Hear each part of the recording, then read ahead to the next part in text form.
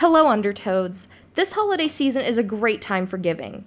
And, well, I didn't get a real puppy for Christmas, but I was able to get something close.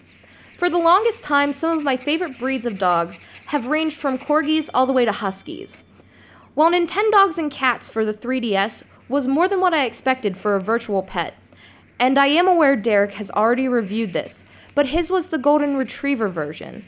The one that I got, the toy Poodle New Friends, has a whole new variety of breeds in it, including my favorite, the corgi.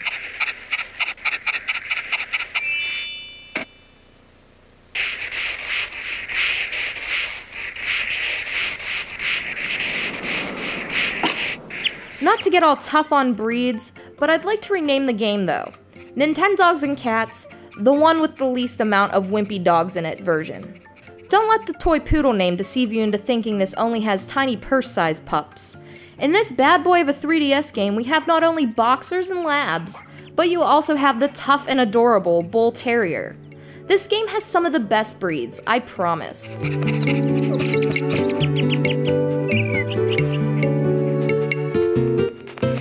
gameplay is just as the fellow titles, including the DS originals. You have the full-on ability to take care of an awesome pet once you pick it out. I picked out my tricolor corgi to begin with, but take a very careful note. Pay attention to their gender before you pick them out, if you have the name you wanted for them already picked. I didn't realize I was getting a female corgi, and at that point her name could no longer be Ein, like I had originally wanted for a boy. When I say this game was more than what I expected, I literally mean it surprised me. I started playing this game thinking, oh, this is going to be so lame. I'm too old for this. Maybe it's because I'm a girl, or maybe it's because I'm an animal lover, or both. But seeing those little puppies in the pens when you had to pick one had me saying things out loud in a baby voice like I was talking to an infant. I instantly knew then that this was as close as I'm going to get to a real dog for now anyways. And you also have the luxury of getting cats too if you would like. You can feed them, give them water, play with them, bathe them, and even brush their fur when they need groomed.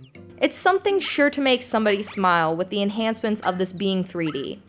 I find myself using 3D more often in this game than other 3DS games though, because it doesn't strain my eyes as bad, because you're simply looking straight on most of the time at your pet, not fighting Koopas or saving princesses.